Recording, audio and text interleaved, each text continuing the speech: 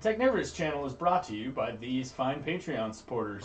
Welcome folks, I am Technivorous and this is PrusaSlicer's newly available alpha version 2.3. If you're new to the channel, be sure to hit that subscribe button to become a Technivore now and turn on notifications for future videos. Thanks guys, and now on to PrusaSlicer 2.3. Yes, as I said, this is an alpha, meaning it's not the full release version, and it probably still has a few bugs in it. However, don't click away just yet. I want to show you some very promising new features, as well as one that may make me a PrusaSlicer fanboy from now on. That's right, Sergeant Kill, this one's for you. We'll get to that in a minute, but first, new features. Okay, let's be honest, the super bulky supports I'm used to in PrusaSlicer throwing on my model are kind of a pain, or at least they were. Now those days are a thing of the past. With the new tool for painting support blockers, that's right, painting, you can get Prusa to put support only where you want it. The painting mechanic works nicely and applies color directly to your model to show you where you're adding or blocking support. Supported areas are marked by clicking the left mouse button and are shown in blue, while blocked areas marked by clicking the right mouse button and are shown in red.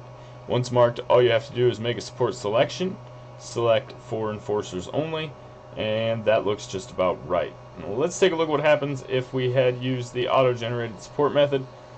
Yep, that's quite a big difference. This is a great addition to PrusaSlicer, and the paint mechanic works extremely well for applying support where you want it to meet the model. Speaking of the paint mechanic, there's also another new tool, and it utilizes the same method as the support blockers. This is the seam tool. Similar to the support tool, you can left or right click respectively to designate where you do or do not want to place the seam. But wait, there's more. That's right, it slices, it dices, it has monotonic infill. The hell is that? Well, first things first, it's not really infill per se, but rather an ironing pattern for top layers. It's best illustrated by this side-by-side from the official Prusa site, and you can see the side-by-side difference. Pretty neat if you don't plan on doing any finishing of your model. And then, as a bonus, there's a new standalone Gcode viewer. You can open as many instances as your PC can handle, and check it out. There's a couple different models.